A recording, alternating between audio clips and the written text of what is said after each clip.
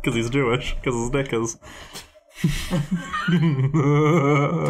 That's staying in, ladies and gentlemen. Alright, let's be quiet. You know, it's a small watch for a big man, you know what I'm saying? So the uncut gem is his cock, right? Because it's not circumcised.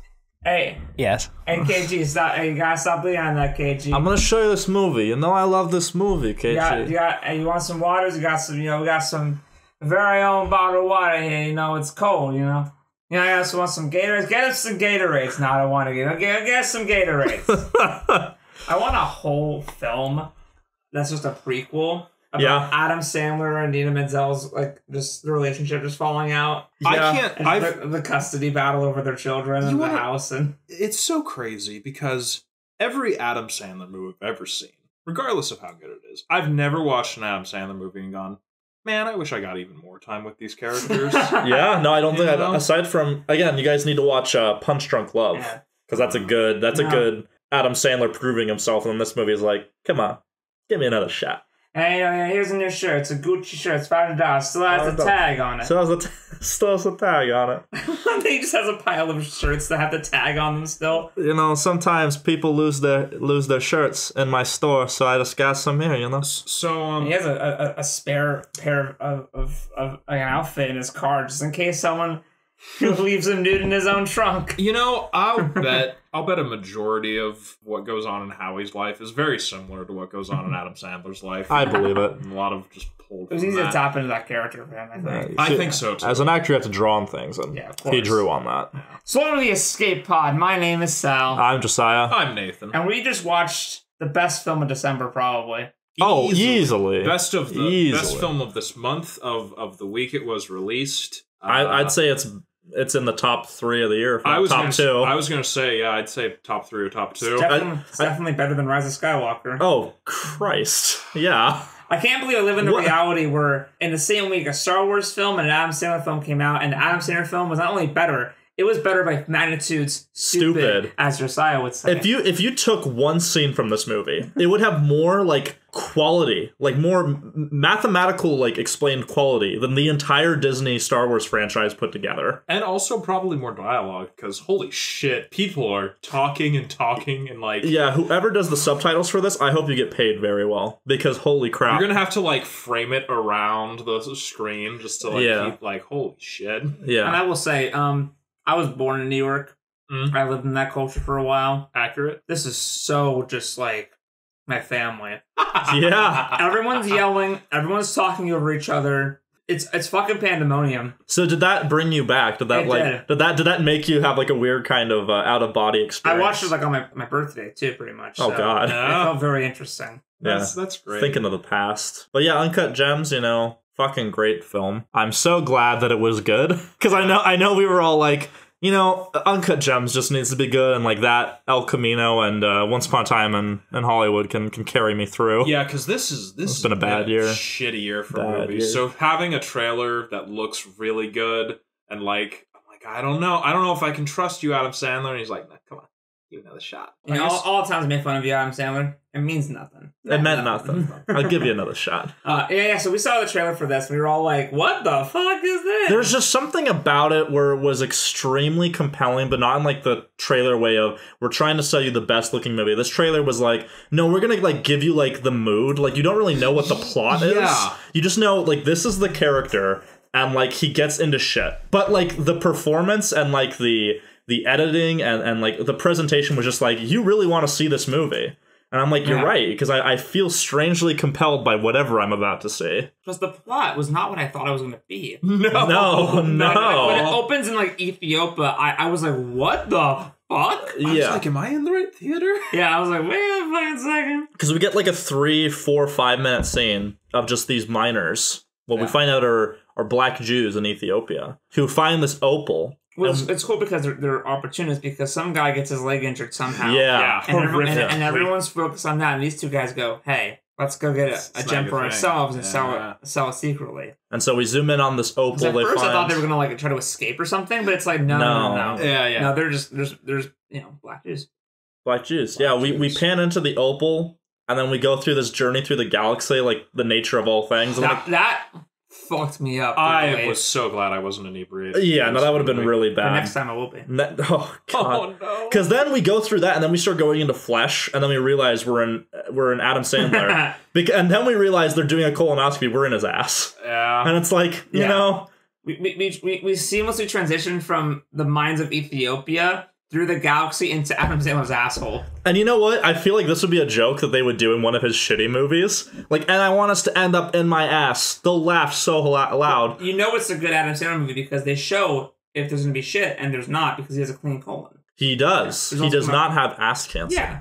So this film is indeed not ass cancer confirmed. There is Unlike other films that There's- came out this week. there's so many parallels to Adam Sandler's career just Yeah. shoved into this movie, and the best part is I'm sure it's not intentional, But it feels like but it it is. feels like it is, especially in a later scene. But we'll get to it when we get to it. We start out. We're mainly trying to get our bearings because it's just like, again, the dialogue is overlapping. And we have the opening credits and the music is like droning and Yeah.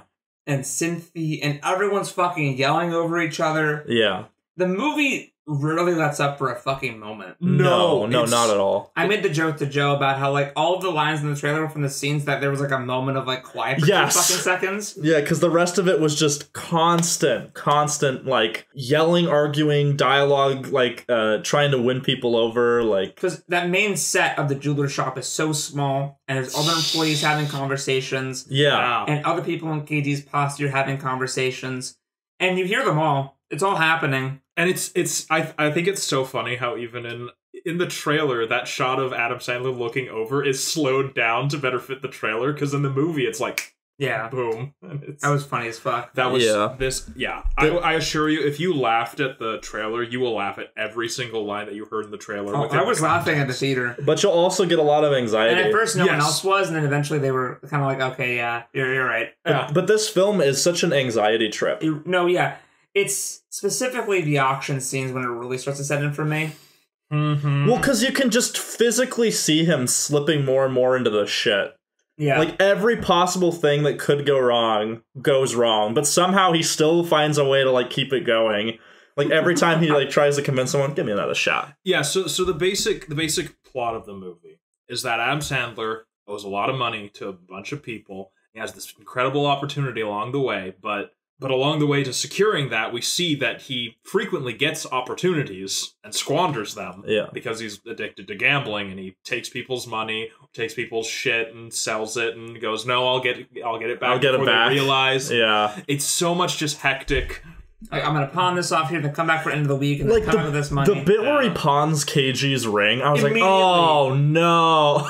I also didn't realize That was instantaneous too. I also didn't realize that Kevin Garnett, the person is an actual basketball He's player. an actual Yeah. basketball player. And he's a great actor. Which is really cool. It's his first acting role too. Yeah. Yeah. Him and The Weeknd. They're both their first films. They're Yeah. great. Oh, is The Weeknd a real rapper? Yeah, he's a They're real an actual, rapper. it's an actual thing. Yeah, Julia Fox actually saw him in an underground scene and recommended him for the movie because she knew his work. And so in this movie, he's like a well-established rapper, and it's like, no, but in real life at that time, he was... They said that, oh yeah, they're up and coming, because it's back in, Yeah. they said back in 2012. Yeah. So it's Yeah. back when they were like actually up and coming. And again, I didn't realize till like halfway through the movie, oh, this is technically like a period piece because Kevin Garnett did win the World Series like at this point. So like Yeah. the championships, he won it, and now the whole movie's like, yeah, but he did it because of a magical stone. Yeah, I did some digging too. They wrote this script back in 2009, Mm-hmm. Oh, wow. and they couldn't get it picked up at all. Yeah, Adam Sandler wouldn't do it either. Yeah, he wouldn't do it. He was offered to it back in 2012 or whatever, and he wouldn't do it. Yeah. And then eventually Robert and Pattinson saw their work and was like, you're so great here. Let's make a movie together. And this Yeah. other fucking movie. And then studios were like, hey, we'll make your next film. Do you want to do a Marvel movie? And they're like, we're going to do Uncut Gems with Adam Sandler. Yeah, they're You like, know fuck what? you. I fucking love you guys, and I'm going to support your works for the rest of my life. That's wonderful. I need to. Because you guys have integrity, Safdie brothers. You really do. I need to look at what you. But basically, the main person or the main conflict that he owes money to is his brother-in-law Arno. Yeah. Which the movie keeps it hidden for so long that they're related. It does. Because it's like they wouldn't just say like, "Oh, brother-in-law, I owe you money." Yeah. So they like the way like there's this tension, but you can tell that there's like a lot of history. And it makes sense because whenever like that, because they're in the car scene, whenever before you find out they're related, he's like, "Come on, Arno." And he's being very frank with him that, like, if you owe money to a loan shark, I mean, I'd be a bit more like, hey, listen, sir. But he's like, hey. Yeah. And then later when you find out they're related, it's like, oh, because they're family. That's why he's so, like... He's trying to play that up. And to get that scene at the, well, we'll talk about it, but the Passover scene, which is great. I don't think we're going through it very linearly. No, it's all right. We're making attempts to. We're making attempts to. You need to understand, you might say this is poorly structured, but the film is so frantic and like... Yeah. Like, it's hard to remember what play happens when. Exactly. I feel like you don't fully process a scene until the scene after it has finished. And then you're like, oh shit. Because there's no like scene sequel. It's just like scene, fuck you, bitch. And I gotta say, like, that's hard to do to make me feel that and it's like much. 2 hours. It's 2 hours, and it feels like the trailer throughout that 2 hours. It has that whole spectrum of emotions that you feel in that one trailer. So again, Safdie brothers, I need to look up your other shit and watch it because it's like, I hope you guys win some shit. I hope Adam Sandler wins shit. But his main thing is he spent like 17 months trying to get this opal from Ethiopia. Yeah. So he's watching the History Channel one day because that's what you fucking do. Yeah. And then like his whole plan is that he's gonna auction it to these people. But then like he's a fucking dork. Gets all excited, comes out, shows people around. Kevin Garnett sees it and goes, "I want to buy it." And he's like, I already have this auction. And it's a price to be $1 million. And KG's like, I'll give you like $250,000. And no, because I can get a bigger buyout here. And this is where it started when I realized what kind of a movie this would be. Where he's like, oh, I can he can borrow it over the weekend. He'll just give it back. And he's like, oh, I like you, KG, but this is really no, please, just I'm obsessed with this. Like I need this to win. I need this. Yeah. And he's just like doesn't want to like upset him. So he's like, oh yeah, you bring it, but your boy needs to bring it back by 9 a.m. 9 a.m. because it needs to go to auction, and he's just like, I need your ring. Give me your ring for collateral. And like the his employee, I forget his name, but he's the guy from Atlanta. Yeah, like gets pissed at him. He's like, no, don't do that. And Kevin Garnett's like, no, that's fair. That's fine. That's fine. Takes off his championship ring and gives it to Adam Sandler. It's Damani, Lakeith Stanfield. Yeah, he's right there. He's right there. He is. I need to watch. Sorry to bother you. You really do. We have a poster of it. That's what I was pointing to. Yeah. Audience. Sorry. No, they can see. Oh, it's just. We do audio now. So Howard wins the bet on the game where he had loaned the opal to Kevin Garnett, and then Damani's like, KG wants to keep that a bit longer, and this whole time I'm like, oh shit, is Kevin Garnett just gonna steal the opal from him? Because they give him the runaround, like where it's like, yeah, I'm just kind of like, I got it with me, that's all we'll say, and you're like, because you put that ring up for pawn until Friday. Oh shit. Because the gamble is he gets KG's championship ring, gets the money from that, goes and bets it on the game, and then later on when Arno's people takes him from the play, he finds out that Arno called and canceled the bet. Yeah, that's right. Even though he wouldn't have won big, and then he's like, oh, you fucked up, Arno, you fucked up. And then he finds out, he would have won a fuck ton of money, and which is set up for later. Yeah, because it's interesting how this movie is like, I feel like as things disintegrate more, he starts being more successful. Yeah, because he like thrives in the chaos. Mm-hmm. Yeah. Like previously to this, I figure like he made some bets, lost some money. Whereas now in this movie, he's literally like, okay, like I'm at the end of like everything. But then like he just starts winning, and it's really cool because it just shows like how addictive that can be once you start being on top. And so the fucking collectors come to the office. That's after KG comes, because he leaves. And he's like, didn't you see KG was just in here? This film is so fucking my brain. Yeah, and then he tries to get him water, and the guy slaps him. It's always like that. See, that was earlier. Oh, yeah. That was before KG first showed up. Yeah, it was before he showed up, yeah. This film, because it's the same sets, too. Yeah. So I'm like, oh, but they're all in the same location. Oh, fuck. But they Arno and the guys strip him naked after he was at his daughter's play. and he's naked in his fucking trunk. Then he has to call his wife, who he's on the fritz with, and says, yeah, hey, I locked my keys in my trunk. And she comes out and he's fucking naked, and he's like, I made a mistake. Him the dirtiest look, and then just waddles away. It's so fucking good. Because they established pretty early on that their relationship is fucked. Yeah. Oh, it's real bad. Because he meets with Julia before he's he meets fucking with one of the girls that works for his place. Yeah, Julia. Yeah. Do we see his scene at his apartment with Julia before he goes home? Okay. Yeah, I know. This movie, man. So there's that. But then he goes home and he's watching the game that he betted on and is really riled up about it. And then Idina Menzel is pissed because he needs to tuck his kids in and he's too focused. We see that one of his kids, who's grown up, is also starting to get into the gambling bit and really into it. His only positive relationship is with Julia and then that son. Yeah. Every other relationship is fucking toxic and corroded. It's mostly okay with his dad. Well, yeah, but then he fucks his dad over. Well, yeah, but his dad's okay with it, mostly. Well, yeah, that was also cringe. It was super bad. It was super bad. So, oh god. We get this scene where Howard tries to, like, get Damani to take him to KG, because he's like, I need that opal. Because Damani's like, hey, meet me outside. And he's like, no, I'm being here. Because he's at the place. Yeah. I didn't realize it then, but later I realized that he's at the museum. Yes. To have it auctioned. Yeah, he's there. He's like, it's 9:45. This isn't Damani time. It's past 9 a.m. Oh, listen, traffic was real bad. And he's like, oh, okay. And then he's like, yeah, why don't you get in the car? Why don't you give me the opal? And then it's very clear, like, Damani doesn't have it. And while this is happening, these other Jewish people come, and they're trying to collect money from him. And then he gives them a watch as part of the payment. They're like, we're not going to sell this. And he's like, hey, I don't want to buy no watch. Yeah. And later we find out, because he used to give people watches as gifts. We found out later that those are the watches Damani has got for him to sell, and he's just given away. Yeah, to cover his own debts, yeah. And it pisses off Damani so much he fucking killed all of his fish. Oh, yeah. Yeah, he kills his fish, yeah. Oh, Jesus. Which gave me fucking nightmares. But the good news is, his test came back clean. Adam Sandler's okay. No harm done. Yeah, with his colon? Yeah, his colon's okay. Yeah. That setup and payoff is... There's so many good jokes that get set up and paid off. Like, AKG, don't lean on that. AKG, don't lean on the glass. Yeah. Like, everything feels so well set up and paid off. And Julia... Amidst all this chaos, there's like 20 Chekhov's guns being put on the walls. Oh, yeah. It's extremely well plotted and tightly written, where, like, everything makes sense. Yeah. Mm-hmm. And then, so, we get this stuff with Julia. She's his mistress. She's very attractive. I am overwhelmed, sir. And she's kind of thought too.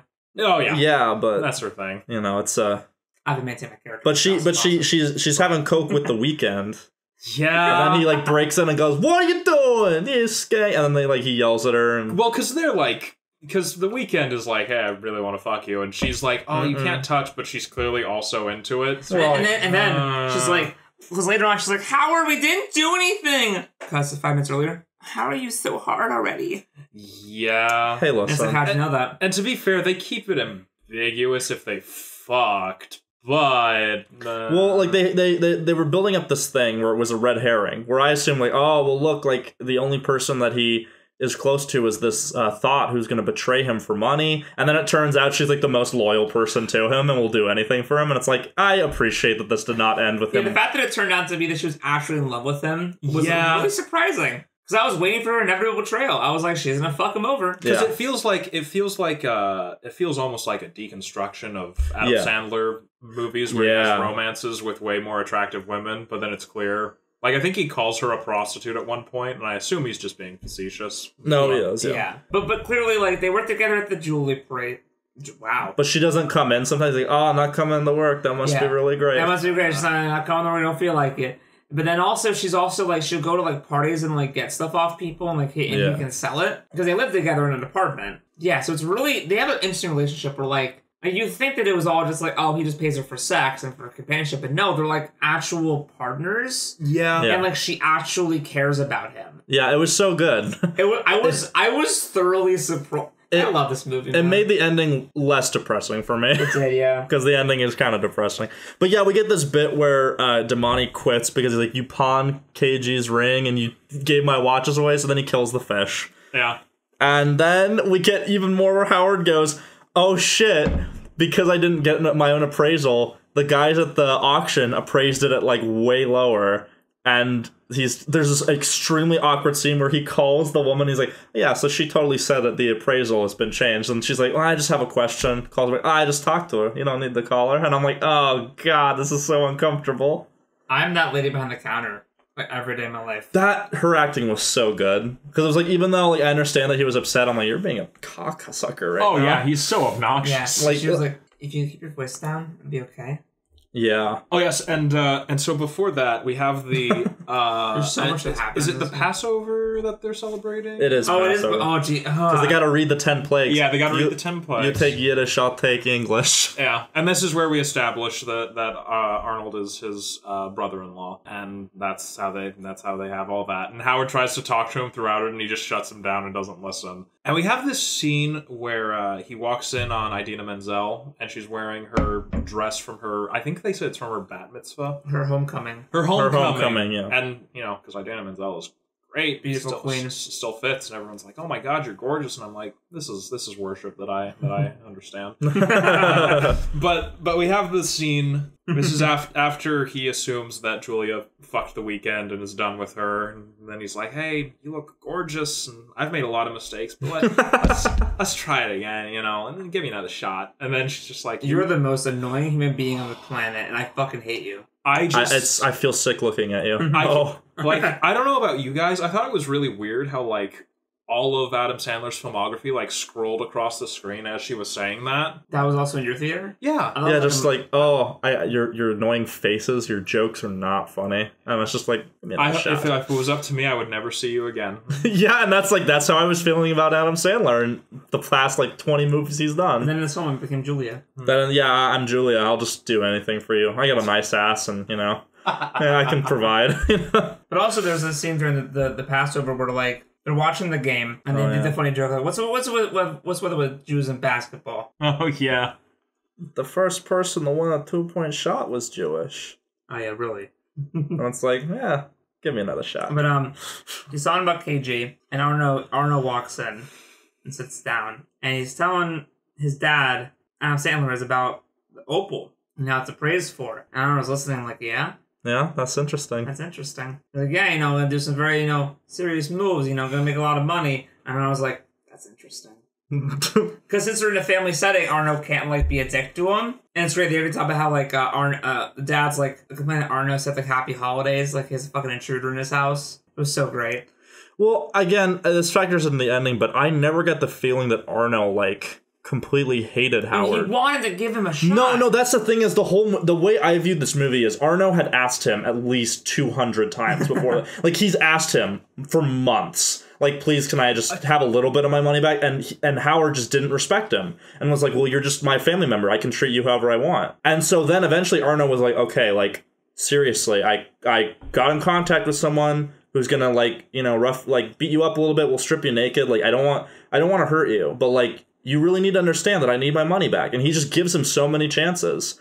And he doesn't really want to hurt him because he's family. Yeah. And then at the end, he doesn't realize that, that makes him look weak. And so that ends up... And so the Arno arc is so fucking subtle because at first you see him only as, a thing to antagonize Howard. But it turns out that he's actually, a pretty nice guy. He got, like everyone in his life has. They're just done with Howard. And so he's like, well... But yeah, the Passover scene's really good. Really fucking fucking good. So good. much shit. It really does. And yeah, she just says, no fucking way we're gonna get back together. And he's like, okay.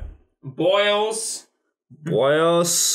And then after this, he convinces his father-in-law, Gooey. He's like, you should just bid up the price on the opal to drive up the price. I promised you, KG wants it more than anything. He's gonna buy it. And he's like, all right, I'll do it. And then he goes outside. He wants a cut, though. Yeah, he does. 30% Garnett or something? bows out right at 190. He doesn't go to 200, and they're just bidding back and forth, and it's so fucking uncomfortable. And Gooey gets it, and he's like, yeah, I'll give you out of my own pocket what you're owed. It's all good. And he takes the opal back from him, and he's like, well, I gotta sell it. It's just like, whatever. Yeah, he's just done. And then that's the last we see of Gooey. Yeah, it is. Arno, Phil, and Nico meet him outside of the auction, and punch him in the nose and throw him in the fountain. And I was immediately like, oh no, his phone. Yeah. I was like, no, that's gonna fuck him over somehow. And it's like, no, it's just he loses his what does he lose? His glasses. His glasses, yeah. So But then he gets his dark glasses, and then you know it's for real. yes. That's really good. And then we kind of get to this when the climax kind of starts, where Julia comes back and he's crying because his nose is bleeding and he doesn't have glasses, and he's just like, he's a fucking wreck. And Julia's just like trying to comfort him. He's like, no, I don't deserve it. And she's like, I got your name tattooed on my ass. And he's like, oh God, I'm not worthy. I'm not worthy. She's just like, you don't like it? No, I love it. He's like, no, I love it. And it's just like, it's so good. It's so good. And I'm like, yeah, I'm just glad like one relationship like paid off. Like, he does admit that he was an asshole to her, and that's nice. He's like, no, I understand. We missed the scene where like she goes to his work to like talk to him. Oh yeah. And then she walks out and sees her. She has like a fucking smoothie. Oh, you hurried over here, did you? Smacks it. And she's like screaming because like she's like, oh, I hurried over here to see you, but she stopped and got like fucking Starbucks. Yeah. Like, yeah, sure, bitch. Thought. And then he manages to convince the pawning guy, I'll give you my Knicks ring if you give me the KG ring. You've always had that ring. Yeah, you've always had that ring. He's like, no, give me another shot. As one last ride. This is for all the marbles. Yeah, and so he gets it, and then instead, so this all kind of comes where, oh, I forgot at the scene where KG and Damani and the other guy get stuck in the fucking buzz room, and like they have to like fucking fiddle with it, and it takes like 5 minutes of just them being so fucking long. And this is after KG has brought back the opal, yes, and a huge bag of money, going, I will take it from you. And he's like, no, you can bid on it tomorrow. Then we had this bit where the collectors come with Arno. I just had KG in here, you know, I'm gonna make a big score. And then rather than use this money, he has like $175,000, which I think would cover his debts to his brother-in-law, and then have a little bit extra. No, he has 165 because Right. KG gave it straight to whoever it was gonna go. Damani, yeah. 10,000 with the Damani. So he has like 165, which I believe would pay off his debts to his brother-in-law. Yeah, I think they said he owes him 100K. Yeah, it was him 100K. So he would have like 65 fucking K to take care of everything else. But in one of the greatest like moments of acting like in cinematic history, like you see the moment when Howard decides, no, I've got one last one in me. Because like they've already done the exchange, and Katie's like, so how much was that really? Yeah, and he tells him like it was appraised at 1.3 million. He's like, no, but how much did you buy it for? well, I made a lot of calls. It was my time. Hey, listen, the deal's already done. Like, it's just you and me. Just how much was it? It's like, yeah, it's like, what is it, 100K? Yeah, it was 100,000. So I assume that or something like that. 10K. It was like some low. He's like, yeah, but he's like, no, to them that's a lot of money. Well, no, I think it was 100K because I think you can infer that that's the money that he from Arno. Yeah, he used Arno's money to buy the opal. Yeah. Jesus. Because that's when he's like, I didn't go through all this trouble just to make 65K. Yeah. What he would have got if he paid Arno back. Right, okay. Yep. Yeah. So then he could just hand over the money, and they get stuck in the. Well, this happens later. Yeah, but so what's happening is that now KG's all like, oh man, what the fuck? Like, you made all this money off of this? And then he just goes into this monologue about, no, listen, like this math. You need this opal, and I can bet on you. You're gonna have a great game, KG. And it's just like, because you want to win, and how you win is, you don't want to win by 1 point, 2 points, win by 30 points. That's how you win. But me, this is how I win. This is how I win. If I make more money, that's me. That's me scoring big. You do those shots. You get 3 points over, 10 points over. That's you. That's how you feel good. Me, this is what I need. I need to make more money because that's how I win. He like shows him the gambling site, and he's going, look, these people don't think you're gonna do it. I'm gonna bet on you. Yeah, it's so good, but you're also like, no, please, just give them the money, because then eventually they get stuck. Because Adam Sandler gets so wrought up in his own speech. Yeah, he does. He inspires himself. Yeah. That moment when it like hits that he can make one more bet is so good, because you're immediately like, no, but also like, this is how I win. And then he has Julia go to the next office and so like as the guys are stuck in the thing, and he'll open the door, he calls Julia. So Katie's in the office with him. The guys are outside waiting because they know the money's being transferred right now. Calls Julia, has her go over to the next room, the next store. Waiting out the window, he gives her the money, gives her the bet, and she's supposed to go to Mohegan Sun and place the bet. via fucking helicopter, by the way. Which is he great. hires a helicopter, which is a thing you could do, actually. Oh, yeah. Yeah, absolutely. you just do that. Like, I saw there was a thing on Facebook the other day where someone had to go from, like, one city to another. It was cheaper to helicopter. It was than cheaper to Uber. helicopter than take an actual, like, Uber. Oh, absolutely. It was so fucking funny. It's great. But so, yeah, he sets that up. And so then, like, and two of the guys that are with Arno go and follow the girl after, like, they find out that she's gone for a long time. And they go into the room and they're like, yeah, we know KG was just here. You know, give us the money. And he's like, you know, he didn't have it. You know, he didn't have the money. And they're like, we know he had the money. They're like, no, like, he has somewhere else. Like, I wouldn't do that. And they find out that, you know, he placed that bet. And they're like, oh, god damn it, Howard. And then they decide, okay, we got to go get the girl. They go into the antechamber to his office and get stuck. And he's like, I'm just gonna keep you here. Because as the door closes, the file falls down. Yeah, and he's like, oh. It's such a light bulb moment because we just see how he notices it, and then he's like, oh, Yeah, I don't have to let you out. Yeah. And it's like, I wouldn't advise locking them in there. They might get pretty upset. And he's like, no. When I show them that I actually have the ability, they should have trusted me and placed the bet. Then they'll come to my side. And there's the moment where the game's going on. I've never seen a movie where, like, betting on a basketball game is the most triumphant, like, I've never thing been ever. so excited for basketball in my life. Yeah. And it shows her whole journey, like, dodging people, like, placing the bet. And I forget the guy she meets at the hotel, but he's apparently a real guy. He's like almost Kirk Douglas. He's almost Kirk Douglas, and he tries to get her up to his room. And again, I'm worried that, like, they're going to do this thing where he finds out she made the bet and he's going to kill her and take the money. But the movie mercifully doesn't do that. And so she is successful, and then Howard is, like, every time they make, like, a score or something, he's, like, cheering and pointing it out to them. Yeah, he's like walking them through it, and you see, like, the two thugs are just like, fuck this guy. Like, but there's a moment. Arnie is like, but there's a moment where both of them are like, my God, he's doing it. yeah. I didn't know that basketball betting was more than just like, well, I think the Knicks are going to win. So No, it's so Yes. detailed. Yeah. Say, no. So the first thing that's going to happen is he's going to do this, and he's going to do that, and on the third day he's going to do that, and the seventh day he's going to do this. And I was like, oh my god. So he has 26 bets. 26! Yeah. It's not one. Yeah, it's so many. And, like, all or most of them come No, through. all 26 hit. Really? It's all 26. Wow. He gets all 26 bets right. Well, because I think we, like, calculated based on, like, the amount of money in the bags. So based on the amount she brought was, like, $165K. So he made out with, like, at least $1 million.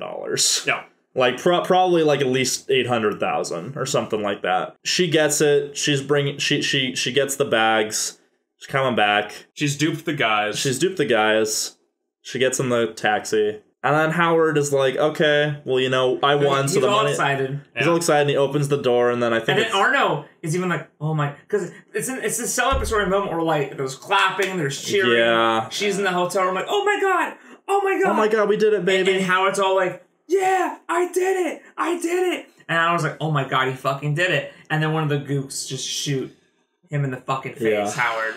So... Just like that. Like, it just fucking happens. Yeah. It's so brutal. And Arno fucking freaks out and, like... I didn't want to kill him. I don't want to kill him. And, And he was going to get his money, too. But they're like, no, we're done with his shit. He probably isn't going to give us the money. And so, again, like, the whole thing of Arno, I don't think he ever wanted to, like, really hurt No. Howard. No. He never wanted this, and then he just didn't realize that if he hired outside help, they would see him as weak and go, well, fuck this. We need to get paid somehow, because we don't get paid unless he gets the money. And then just ransack fucking Howard's jewelry store. And they kill Arno. they kill Arno, because he is getting really emotional, and then he tries to, like, fuck them up, but... I thought he was trying to go over to Adam Sandler because they wanted him to stay up against the wall. And then, Yeah, I think that's... He was trying to leave. He went for the buzzer. Yeah, I think he went. He goes to the buzzer. He tries to hit the button. Oh, okay. What a terrifying but great ending.